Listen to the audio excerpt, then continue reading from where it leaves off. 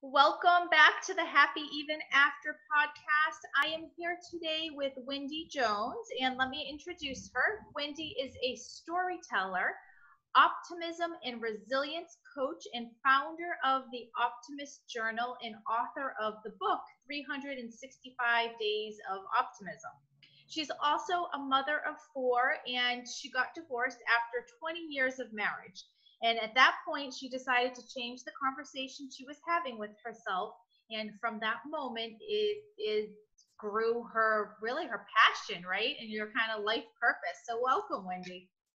Thank you so much for having me. So where did the Optimist Journal come from? What made you start writing that? Well, I think originally it came from I've always been a writer, but just to myself. So journaling was always a way that I kind of sorted out my thoughts. And when I went through my divorce, I really found myself looking back at patterns and kind of, you're sitting there going, how did I get here? And looking back even into the generations past in my family and wondering, if people told their stories more, would we understand why we are the way we are and who we are? So I figured, if I couldn't find a journal from the past, I could at least create one for the future. And so a lot of the stuff I write about is just kind of my insight on the everyday stories of my life, and hoping that, whether my kids read them today or in the future, they'll have something to look back on and go, oh, this was what my mom was thinking. So that was my original intent. And then, the more you talk to people, you realize that, when we're honest about our stories, it helps you let go of the shame and the guilt and all of the things that we feel that are natural human emotions, but they're not any way to live. So, you got to work through that. And as I told my story, I just really formed connections with people that resonated with it. And it's the best feeling in the world. So, and I think that's what it's all about, is that connection. And sometimes we're so engrossed in our phones and whatever else is going on the screen that we forget just to connect. And everyone has a story to tell, right?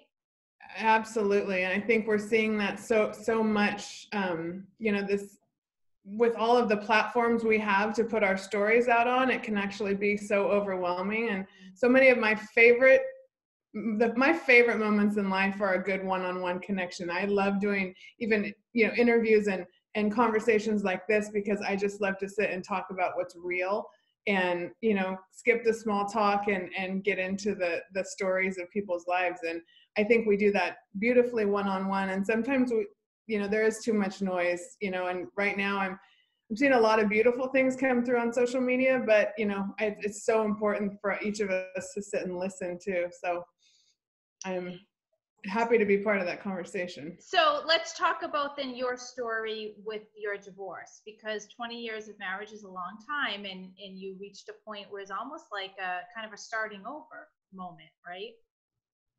Yeah, definitely. I'm thankful that my kids are the ages that they are, because the hardest thing to go through a divorce is it's hard on yourself, but it's immensely hard to watch what the impact it has on your family and your children.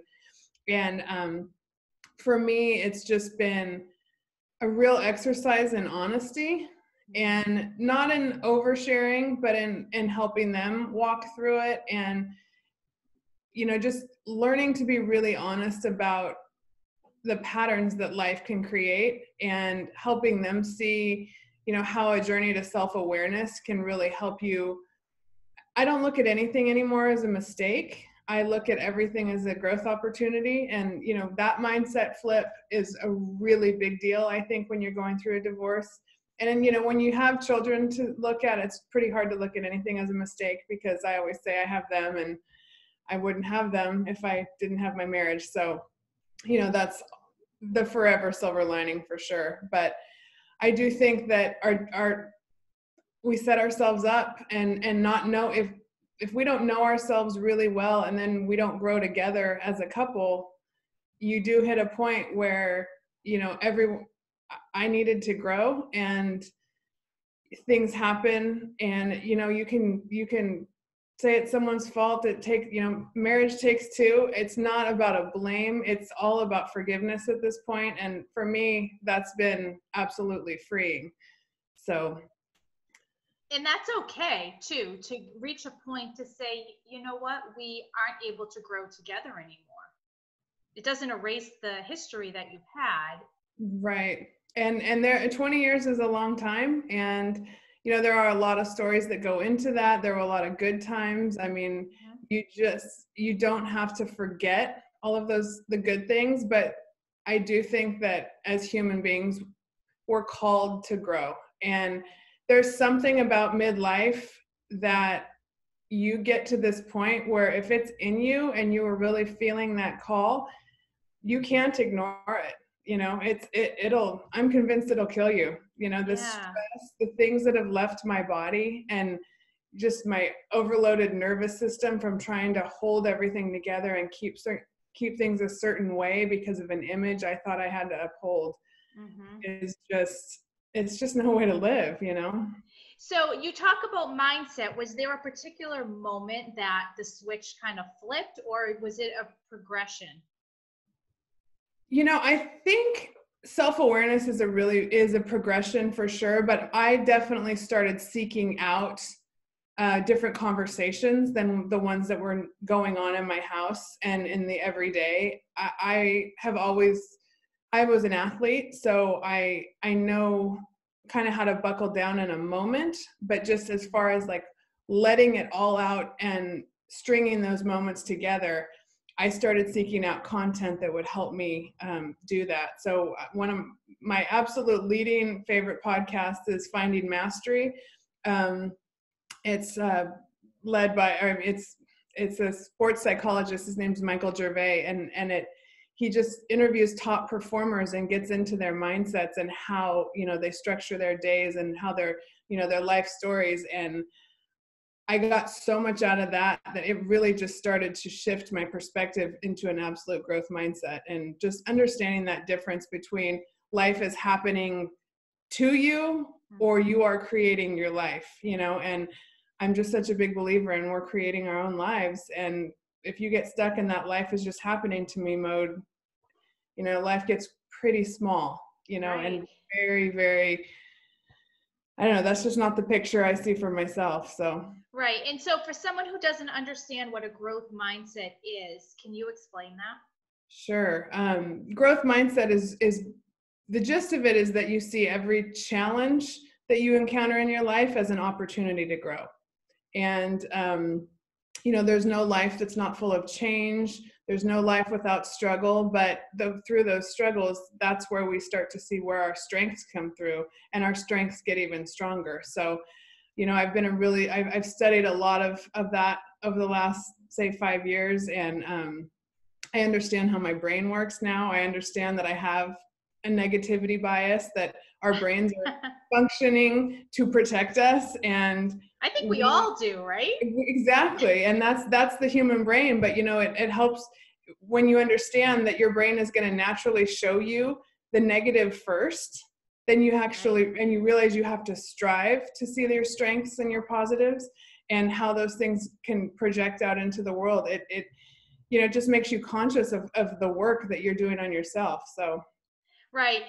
Gabby Bernstein has what she calls the choose again method, which is, I think, exactly what you're saying. And it's like when you have that negative thought, you recognize it, acknowledge it, and then send it on its way, and then choose the next positive thought that you can have. And it almost becomes habit if you do it enough. It does. It's such a game of consistency and learning how to train that and feeling that space between the thought and the reaction.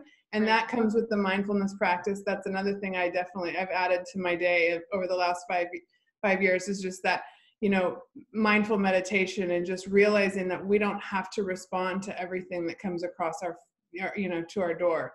Right. So. And that is especially helpful with co-parenting. So I tell clients, you don't have to show up to every fight you're invited to. You get to choose.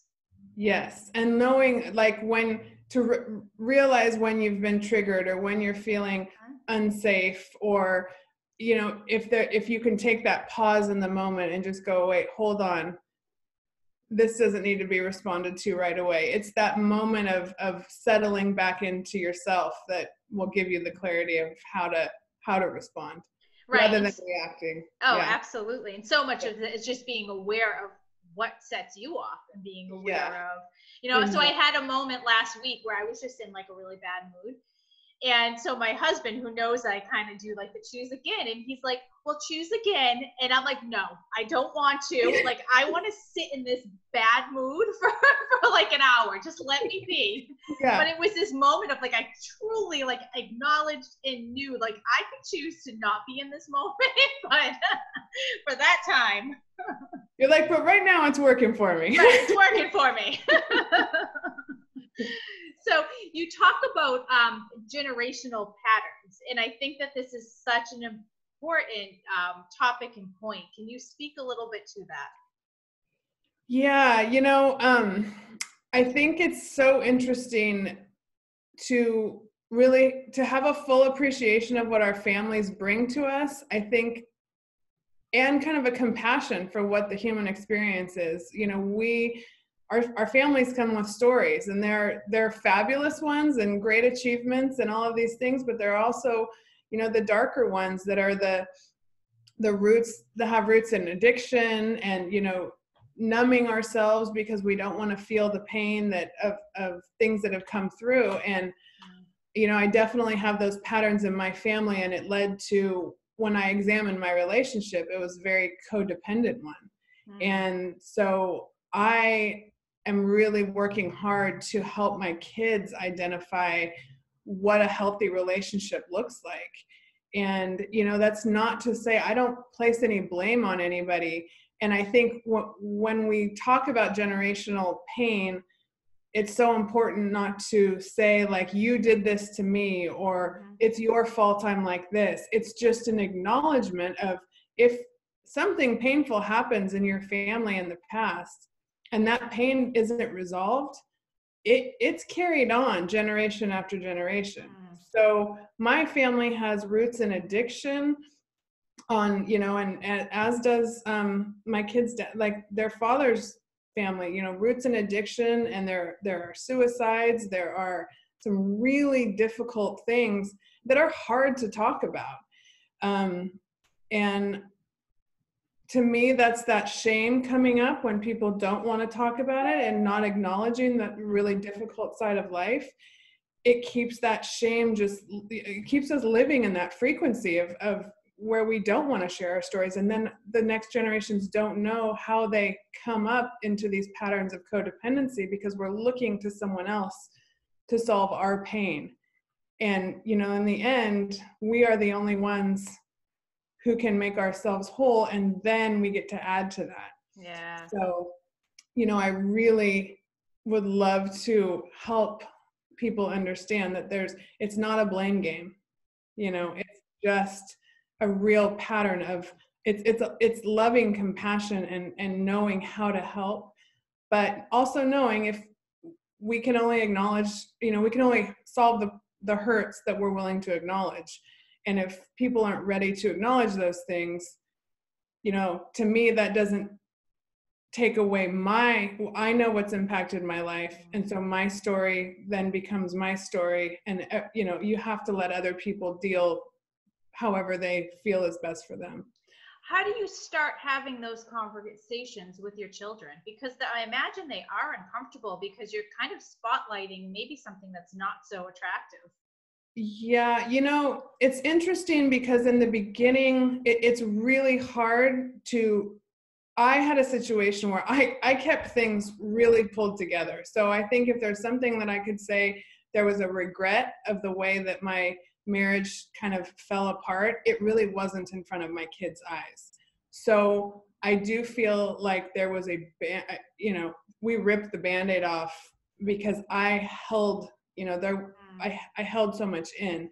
And so really I started out when we split just knowing I can't keep doing that.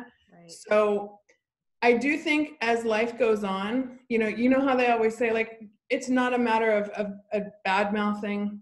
I want my kids to have the best relationship with their dad as possible. He loves them, and I want them, I want that relationship for them.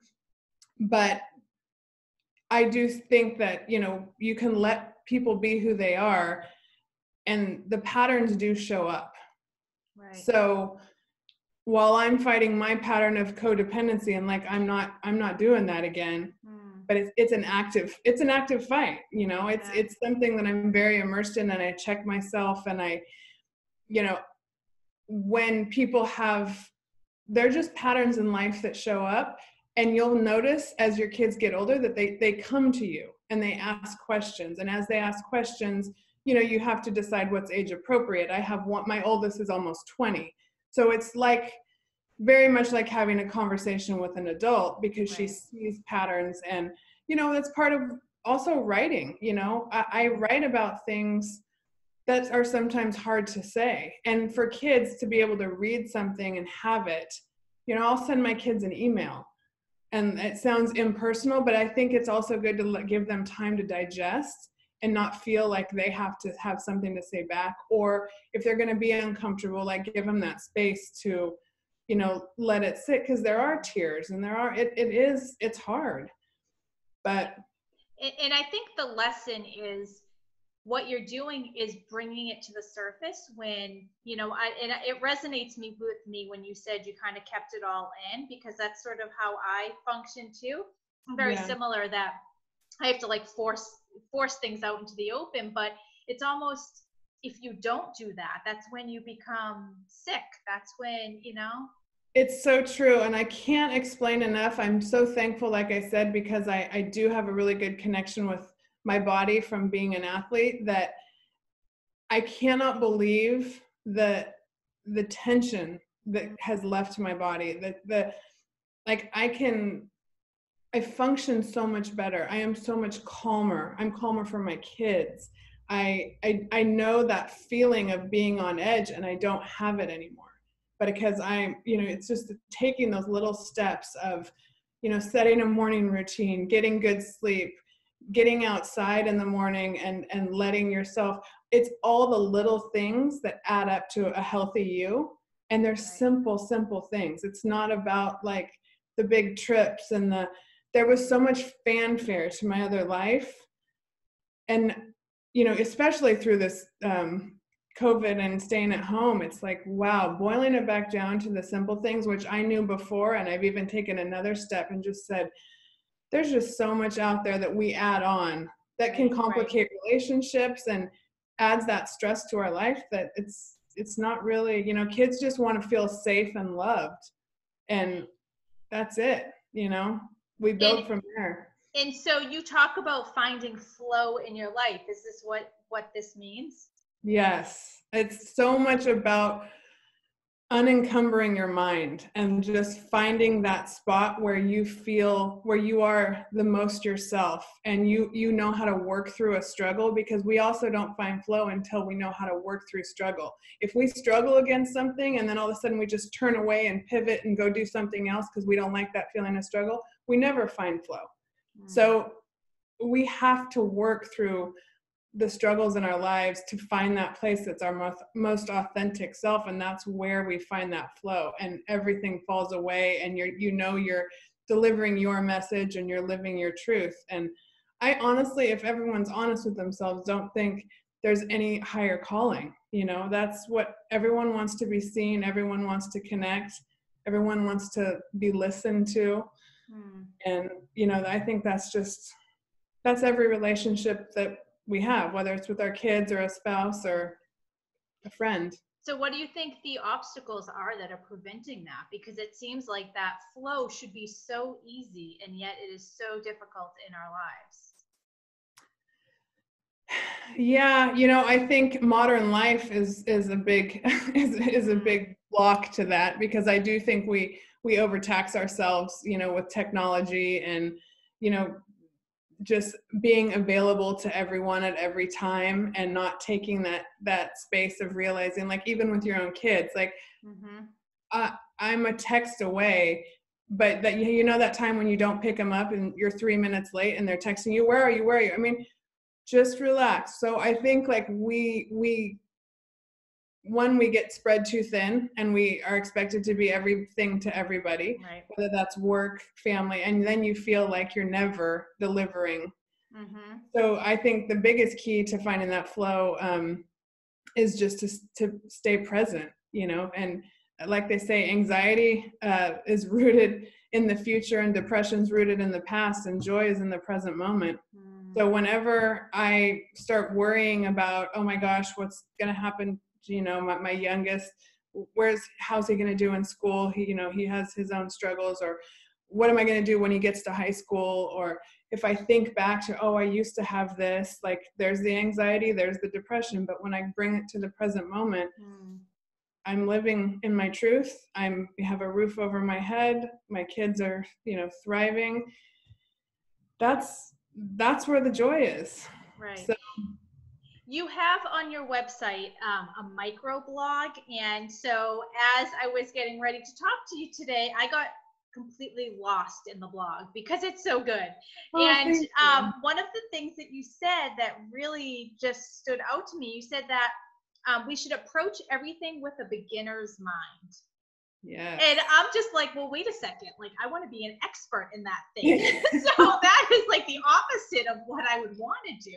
Can you share like where that comes from and what that means? Yeah, that's a big pillar of growth mindset too. I think the second that we do want to be experts in our own right, because we feel like we've put our time in, and you get to a certain age and like, I've been there, I've done that. But I think the key to longevity is to keep learning. And it also keeps us excited and curious. And, curiosity is the antidote for fear. And we also hit a point in life where things become fearful, right? I mean, we're scared of everything. We need security, and we need a certain lifestyle, and we need all these things, but that's that curiosity that keeps you growing and pushing to that next level. And so that beginner's mind will always make you seek out that next topic, or pick up that next book, or listen to that podcast that has something that you haven't heard before. And then it's cool when you hit something that you're like, oh my gosh, I totally know this stuff. And I have those moments where I'm like, wow, I've kind of been on this topic for a while and I get it. And but there's always more to learn. And then I stumble across, and that's what I do love about social media. You come across so many people. I mean, the way we connected, you come across so many people that are on a journey that resonates with yours, and then you start learning from them, and there's just always something to add. I'm taking a course right now online called The Skill of Stress, and it's all about regulating, learning how to regulate and befriend your nervous system, so there's just so much out there, and it makes me so excited that I do approach things like that these days. I love that. And so you're an athlete, and as an athlete, I'm sure you were always raised like, if your body is healthy, you're healthy, period, end of story. But there's so much more to that, and I know that that's how you feel about it. So can you just share a little bit about your thoughts on that, and that how being healthy is so much more than just your physicality? Yeah, for sure. That mind, body, spirit connection is so huge. I'm a really big believer in yoga. It was a huge part of my healing after my divorce, and just learning how to calm that monkey mind that's always racing. And so yoga brought me a long way from being a swimmer and a volleyball player to where it was, how hard can you hit the ball? How fast can you swim the lap? To pushing yourself to that point of exhaustion, to knowing how to slow down on a yoga mat and go, wow, when my brain feels like this, my body performs better. And, so often in life, I'm not a professional, I never was, but it's these athletic habits that have carried me through my life and helped me raise athletes. And now I have a gym that's a basketball, volleyball, and mentality training facility in Southern California. And those are my value system. That game of life is kind of the way I look at it. The things I learned in sports, I carry into my life. But what I've learned about how my body connects to my mind and my heart, and learning how my nervous system reacts, like that has made me a better athlete, even as I'm declining physically, compared to what I used to be able to do. I know how to calm my mind. I know how to, like, I still play beach volleyball, and I can calm myself down in the middle of a point. It's those things that I didn't know as a younger athlete that were even affecting my game, because you have physical game to go off of. Right. I didn't know the mental side, and then so it's one of my favorite things to train is just the young athletic mind and people that want to go to that next level. So and it's so important too for kids to learn that piece of it, because I think in the way I was raised, it was go harder, go faster, train more, right. not slow down. And I've turned to yoga too, and sometimes I'll take stretches of time away from it, but when I come back to the mat, it's hard. Like it takes a number of times in order to shut my brain off. Like it's still going, and that's why they call it practice. It's so true. And that mentality of go hard for, like, it just doesn't last forever. It's right. Yes, we have those moments, but the recovery, that time that we take to recover, is so key in making us perform at our best. And you can look at that from an athlete's perspective, or you just take it right out into life and go, you know what, sleep is important, downtime is important, meditation is important. It recharges our system. It helps us move things in our brain and, like, hold on to stories and be more creative, and all of those things that I never knew until I started learning all this stuff. So yeah, so let's talk about your book, because it's out there in the world. And can you share a little bit about why you wrote it and what's in between the covers? What can we expect? So it's called 365 Days of Optimism, and it's basically a mindfulness routine where you get just one passage a day. It's not really meant to be sit down and read the whole book at once. It's just one passage a day. Most of the quotes came from my blog that I had already started at the time. So I pulled a lot of it from my original writing. And then these were the quotes and the mantras that I had to use to get me through the earliest days of my divorce. Like, when I was just one foot in front of the other, I had to, you just kept a very simple schedule and let it out. I just didn't have a lot in me, but I knew my optimism, that I knew everything was going to get better. These were the quotes that got me through it. So it's funny because they say you write your first book for yourself, and I think it's very true. I look back at these quotes, I see how I've grown past them, and now they still resonate with me, but I see how I add on to them in my daily life. And my microblog is also, I'm taking the quotes from this book, and I've started a subscription service called Everyday Optimism. And I take a quote from the book and I write a little microblog about it. It comes with a daily action and a daily way to reframe how you think with an optimist lens. So that it's just something I'm really big on. They're great. It's great. Like, you can use it in a classroom. I have friends that are teachers that use them as conversation starters with their kids. I have a friend who's a coach that she says she reads it to her daughter at night, and they talk about the quote. It's been used in some of my yoga classes.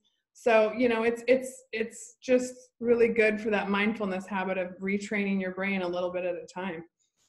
And do you know, I'm going to put you on the spot here. What was the quote for today?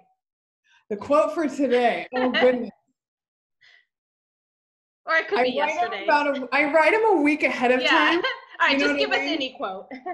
So one of my favorite ones is find the water. It absorbs tears better than any tissue ever could. Ooh. And so I have a lot of stories of, like, when I just can't hold it in anymore, I go and jump in the water, and nobody knows. If you need that moment where no one knows you're crying, which I've become a fan. My kids know now I cry all the time, and it's okay. But I've had a lot of moments where I will just go jump in the ocean or jump in the pool, and I'll swim it out, and the tears come, and it's okay. And then it used to, like, and sometimes I look back and go, that was hiding my pain. But you know, the water's absorbed a lot of my tears over the years. So Oh, I'm pretty connected to that water. yeah, that's beautiful. And Thanks. where can we find your book if we want to buy it? So it's available on my website at theoptimistjournal.com, and it's also available on Amazon. All right. And what about social media? Can we find you on Instagram as well? Yes, Instagram, I'm at Optimists Journ. It's JOURN. And on Facebook, the Optimist Journal All and right. Wendy Jones. Yeah. Perfect. Thank you Yeah. so much. Everyone should go over to her website, sign up for the microblog because it's really good and you'll probably get lost in it as well. Really helpful, useful information and so many gems there. So thank you so much, Wendy, for being here and sharing your story and sharing your optimism with us. Absolutely. Thanks so much for having me. Have a great day. You too.